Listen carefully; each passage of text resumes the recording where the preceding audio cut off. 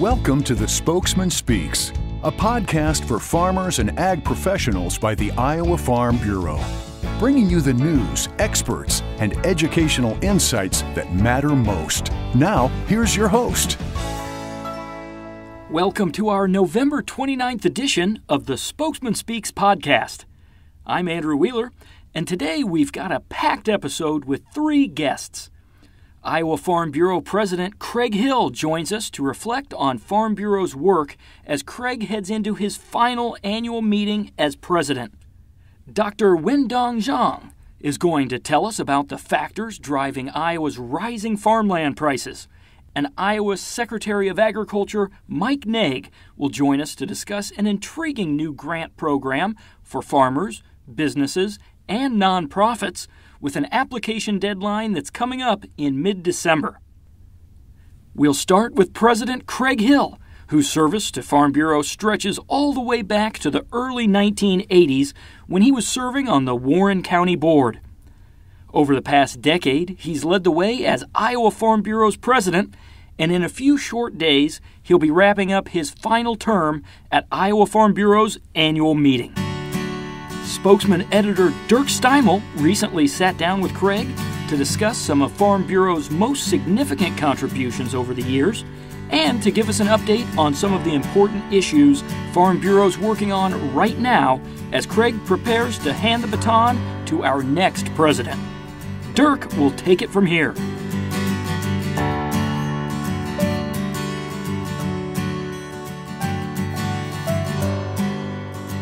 I'm here with Craig Hill, president of the Iowa Farm Bureau. For those who don't know, Craig is wrapping up his last term as our president, which caps roughly 4 decades of service to Farm Bureau that goes way back to his days on the Warren County Farm Bureau Board. We thought it'd be a good time to talk with Craig about the mark that Farm Bureau has made over the years. So let's start right there, Craig, with a big question. As you reflect on your years of leadership here, what has been Farm Bureau's biggest or most significant contribution to addressing the challenges that agriculture faces? You know, there has been so many factors that have contributed to the Iowa Farm Bureau overcoming its challenges. When I think about the Iowa Farm Bureau Federation, probably the biggest story may be those that came before us and how they invested in the organization financially. And we created some insurance companies, particularly a life insurance company, that all of the income and dividends were reinvested over the years until the early 1990s. We began to harvest some of the income from the life insurance company then, and we've invested that in an endowment, which should sustainably fund this organization far into the future. And with this financial security that we have, it gives us the opportunity to serve members beyond what we would be able to with the very affordable membership dues that we have, that our 155,000 member families invest in us. So I think this ability to perpetually fund the organization and our ability to hold folks together in every county united in goals, you combine that and it makes Farm Bureau pretty powerful. Now, I would, Dirk, mention about the American Farm Bureau. I think a little bit different scenario there. The American Farm Bureau, probably their leading claim to their success is the ability to keep all of the regional interests and all of the commodity interests from around the country, all of the states working together. That's a huge accomplishment, and I would give credit to the AFBF for doing that. Let's talk about some of the more recent challenges. One of the things that has come through with the Biden administration trying to fund its Build Back Better plan is some possible changes or potential changes to estate taxes and the elimination of stepped-up basis. What kind of impact would that have on family farmers, and how is Farm Bureau working to make sure that doesn't happen? Well, consistently over the years, this issue continues to emerge. The removal of stepped-up basis, harmful estate taxes, capital gains taxes on assets that are transferred at time of death. All of these threaten the way of life of the family farm. It also threatens the next generation. In many of these cases, the farm family would have to pay for the farm, essentially, again, at the time of the passing of a grandparent or a parent. The Build Back Better proposal had within it increase in capital gains, stepped-up basis removal, and many transfer taxes, things that really would have handicapped our ability to have the legacy of the farm that we currently appreciate and enjoy. So, Farm Bureau fought back, and we fought back hard. And I will tell you, Dirk, sure, there was coalition partners, but had it not been for Farm Bureau, you would have seen these tax measures in Build Back Better. Another big issue that comes up again and again are federal water rules. There's been a push by the Biden administration just recently to revamp the current rule defining federal waters. Why is keeping the current rule so important for Farm Bureau members and really for all of Iowa? Well, I think, farmers have an appreciation for clearly defined rules that are consistent with congressionally approved legislation, such as the 1972 Clean Water Act. But the Clean Water Act has limits, and a federal agency should not have the authority to control the use of land or to create new definitions not authorized by Congress. So we want clean water, and we want states' rights, and we're more about conservation and improving water quality than about stringent rules that no one can really comply to. So again, if not for Farm Bureau, we may be living under that 2015 Waters of the U.S. Act, and today we're still working hard to ensure that the Clean Water Act is enforced as written. We've continued to see Iowa farmers take on the challenge of improving water quality in our state. A couple of years ago, the Iowa legislature passed Senate File 512 to provide more dedicated water quality funding. Why was that bill so important, and what will the funding mean for agriculture's continued water quality efforts? Well, farmers have a long history of significant conservation spending, and we do that as landowners. Water quality was becoming a rising priority amongst everyone, I believe, and after much study and examination, it was determined that we need a voluntary, effective, incentive-based nutrient reduction strategy. And that set the stage for Senate File 512. That passed the Iowa legislature and signed by the governor in 2018. And it brought with it about $270 million of dedicated water quality funding that will be extended over the next decade, beginning in 2019. One of the biggest success stories, I think, of Farm Bureau. And today, I think there's tangible results of this very big and bold initiative that was actually led by farmers. Let's switch a minute and talk about trade. We know that trade deals, such as the Phase 1 deal with China, are critical for ag. How has Farm Bureau worked to encourage the development of these trade agreements, and how has ag benefited from that? Well, I think we found ourselves as farmers in the midst of a trade war. Tariffs were imposed by the U.S. against China, items such as solar panels and steel and etc. But retaliatory tariffs were placed then on U.S. ag goods that were going to be sold by Iowa farmers, such as soybeans and other commodities. But it has been very helpful to be able to move these commodities across seas, and we find ourselves in a place with high prices today, profitable prices, largely because of our exports. Finally, protecting property taxpayers has been a key focus of Farm Bureau for decades. Why has this been so important, and why are recent changes, such as the state shifting mental health funding from property taxes to the general fund, so important for farmers and for all Iowans?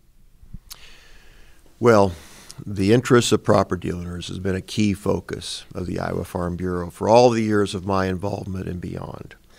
And we're one of the few organizations that are looking after property owners and property taxpayers as well. But we want, of course, a very effective mental health service for Iowans. We want a positive impact on folks that need help.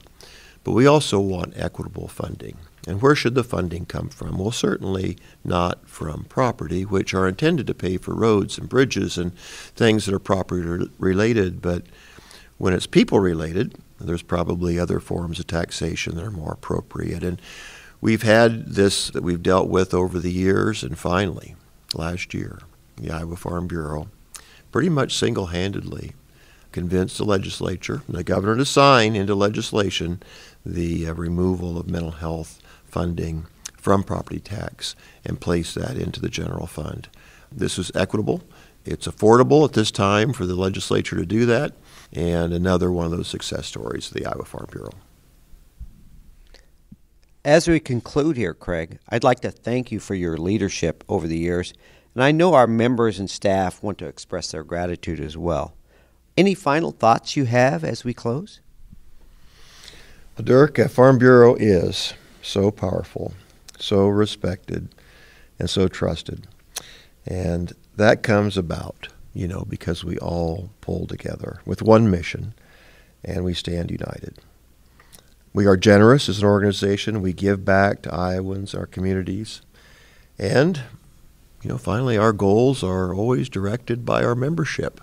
But, Dirk, I also have to tell you, finally, it is a wonderful staff that work for the Iowa Farm Bureau, like yourself, Dirk. And I know that you're retiring just after the first of the year. But as editor of our loved Farm Bureau Spokesman, the diligent work by you and so many others, communicating agricultural story of our people, our organization, the work by yourself and others are so exceptional. You have, too, played a key role in our organization's success, and I want to thank you. On behalf of the organization, on behalf of myself, thanks, Dirk.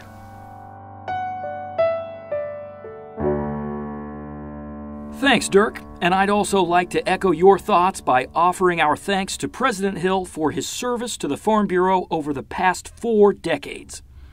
This organization continues to be a positive and influential force for farmers thanks to his leadership, and we're in a great position to begin the next chapter when Iowa Farm Bureau elects its new president next week.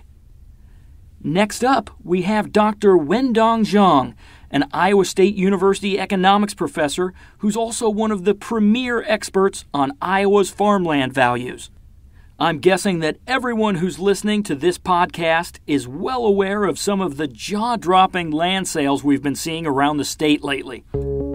Spokesman reporter Tom Block asked Dr. Zhang about what's fueling that boom.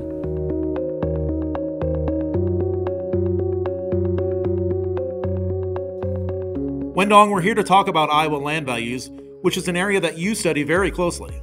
What's behind the sharp rise in farmland values we've seen here in the past 6 months? Yeah, so if you are going to the auctions, you will no longer be surprised when you hear the parcel is selling for $14,000, $16,000, because last week there were, I think, $22,000 sales, $26,000 sales all over the place in Iowa. I have talked about this. The land value roughly equals income divided by interest rate. So the interest rate is capped fairly low and near historical low by the Federal Reserve, in part because that there are drastic cuts in March 2020 to deal with COVID-19 uncertainties. So that definitely is a major factor.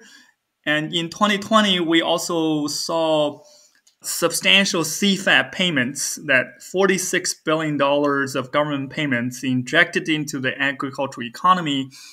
You'll be surprised how many people will actually be able to go there and buy the $15,000 per acre parcel, 80 acre in cash. So income is higher, and then higher commodity prices, higher income, and lower interest rate in general push the land market stronger. And even though that the higher prices have incentivized some owners to sell more acres, overall, we are still seeing fairly limited supply, especially relative to the demand. And when you are looking at the recent survey evidence, and there are some surveys are reporting about, on average, 26, 28% annual growth in Iowa. You mentioned low interest rates as a key factor in the current land market, and that's something that we've been dealing with for the past several years. Expound a little bit more on that, and how would higher interest rates cool the farmland market? Yeah, so this is definitely interesting to watch, especially now we are seeing the inflation has gone through the roof, and the Federal Reserve is under a lot of pressure to do in a way that what Paul Volcker did in the 80s to increase the interest rate. And again, go back to the formula. Land values equals income divided by interest rate. If we see substantial increase in interest rate, that not only means that financing will be more costly, will be higher, that we also will see the return for stock and bond will be higher as well, which attracts the demand away from farmland markets to back to the more traditional financial assets that tends to push down land values.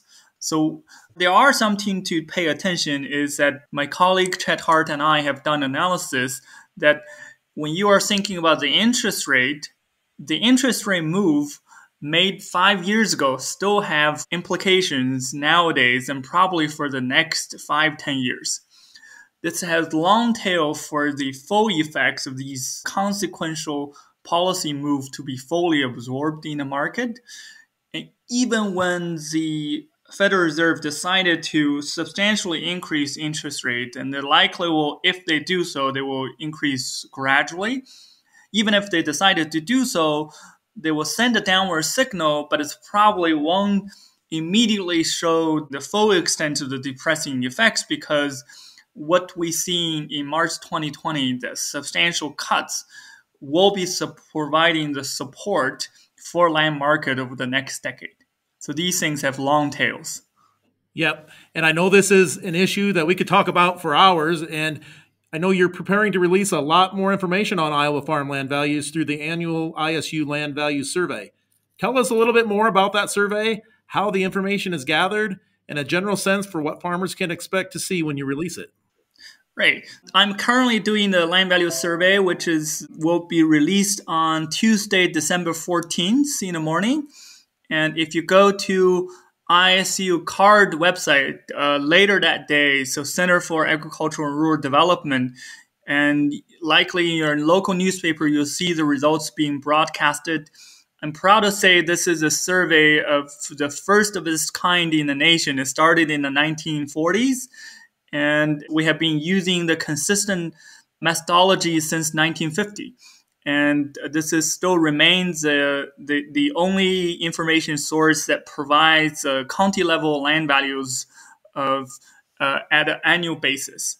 So what you will be seeing is for each county, and you will see an average farmland value, not just cropland, especially in southern Iowa. And this is the land values as of November 1st, 2021. So we'll give you a dollar amount. More importantly, I want you to pay attention to the percent growth. We forecast because of the momentum, many of the counties will see the record-breaking farmland prices that will top the 2013, 2014 prices they have seen. So you will be able to visually see that. You will also be able to see not only this year's land value survey, but also the county level land value survey results since 1950. And in addition, you will also see information for high, medium, low quality for your crop reporting district. There are 9 districts and 99 counties in Iowa. So look for that. Again, it's December 14th on Tuesday. A shameless plug here is that if you are a farm manager, ag lender, and appraiser broker who are knowledgeable about your land market in your local area, and you haven't participated in our survey or haven't been annoyed by my repeat emails, please get in touch with me. Or you can go to bit.ly/landvalue2021, and you can participate in the survey there. We appreciate land knowledgeable experts like you to help make this possible for us to be able to release local specific land value information.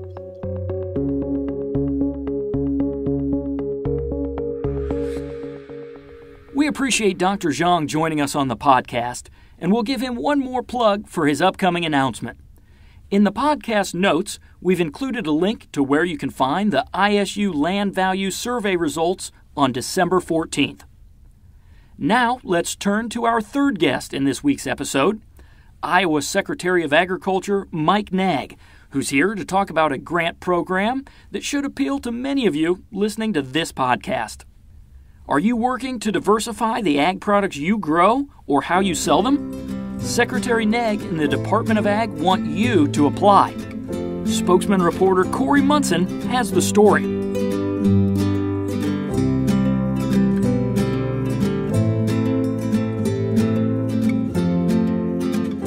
Thank you, Secretary Naig, for joining us today. Now, back in October, you announced the creation of the Choose Iowa Marketing and Promotion Grant Program.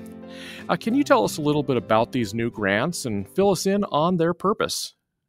Well, we're really excited to launch this Choose Iowa Marketing and Promotion Grant Program. And really the high level is we are offering grants that will match up to $25,000 per project. And the intent here is to help farmers and businesses and nonprofits increase or maybe diversify the ag products that they're offering. Another way that I've been thinking about this is it's also a way for us to try to shorten the distance between producers and consumers.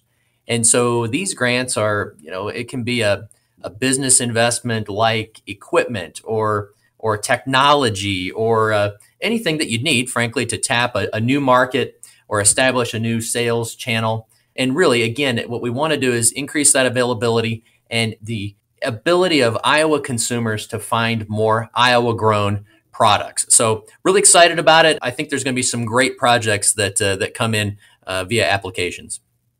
Now, this feels similar to programs initiated in 2020 during the pandemic to help keep our food systems moving here in Iowa. Mm-hmm. Was that part of the inspiration for these programs?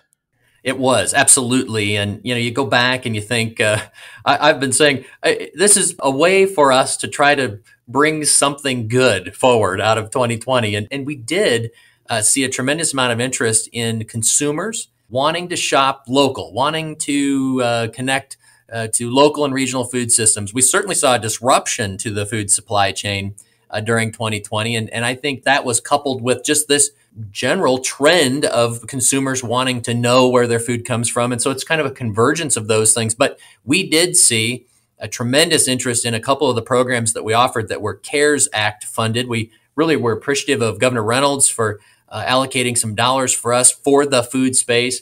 We had a meat processing grant program that was very, very popular. We did some things around farm to school, again, that were very popular.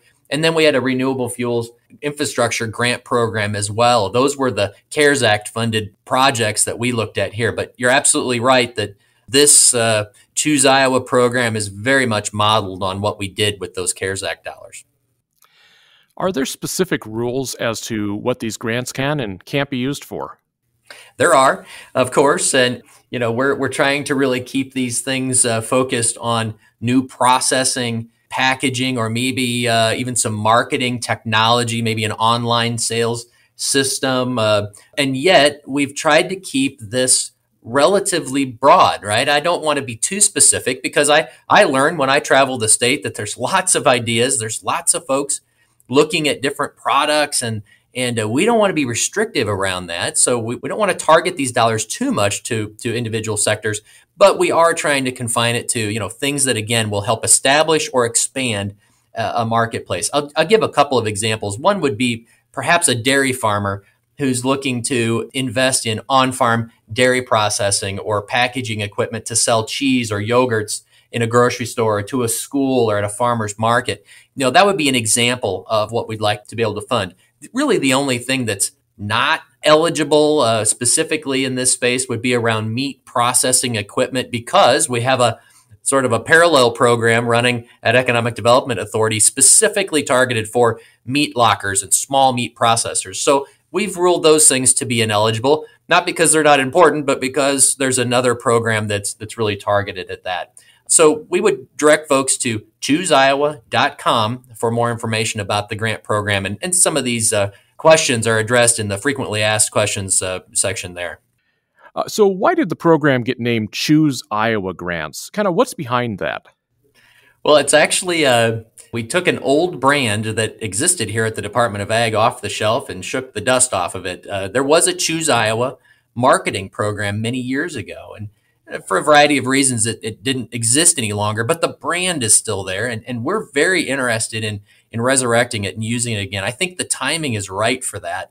Again, because of what we've seen and the interest of consumers to buy local and the interest of Iowa businesses and producers to sell locally.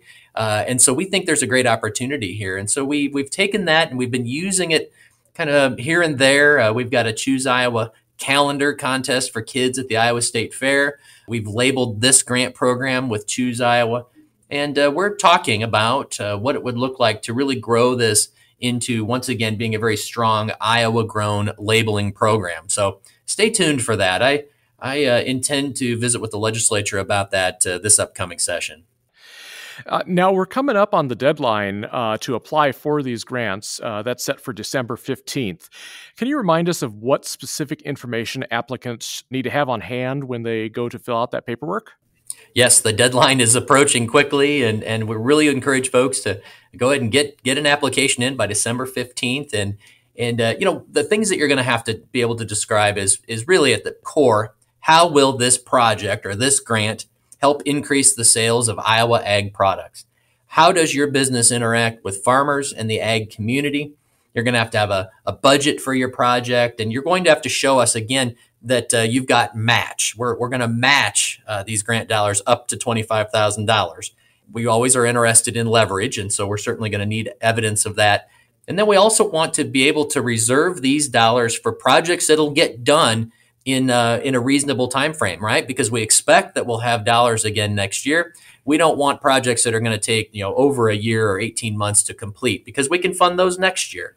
And so we want to make sure that there's a reasonable timeline and that we can then prioritize to those projects that can get done within that time frame. So, and then of course, the end of the day, we're also looking for, can you measure the outcomes? Can you show that these dollars invested wisely had the impact that we're looking for? And so that's the kind of information that you'll need to provide in your application process. But we're really trying to keep this streamlined. We know folks are busy, and they don't want to be sitting at a computer going through a lengthy application process. So trying to keep it very smooth and streamlined, and yet know that we can say that these dollars were wisely invested.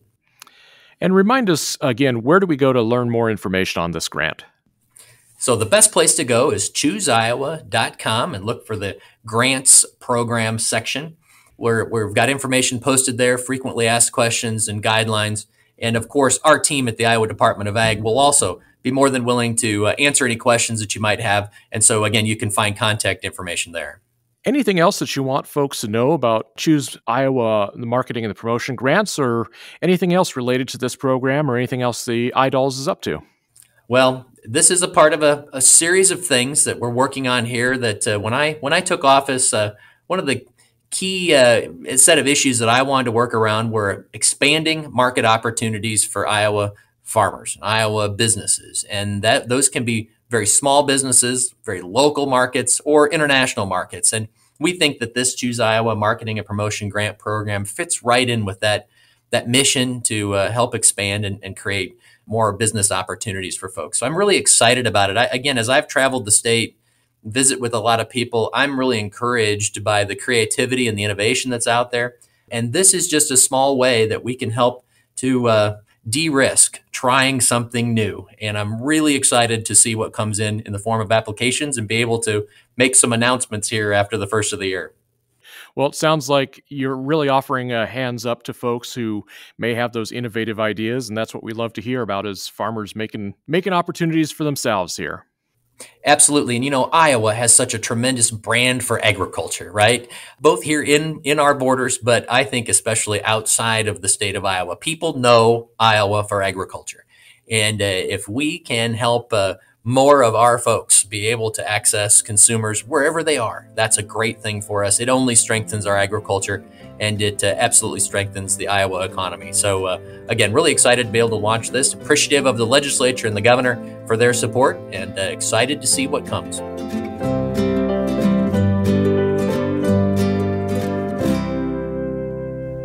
It's great to have Secretary Naig back on the podcast, and I think everyone listening would agree that the criteria for the new grant program that Secretary Naig just described is pretty broad, and it could very well describe your farming operation. If you're interested in learning more about that grant program, we've put a link in the notes for this episode. Okay, that brings us to the end of this podcast episode, but our next 3 episodes are just around the corner, and you won't want to miss them. Next week is Iowa Farm Bureau's annual meeting, and during that time we're going to be recognizing 3 outstanding young farmers.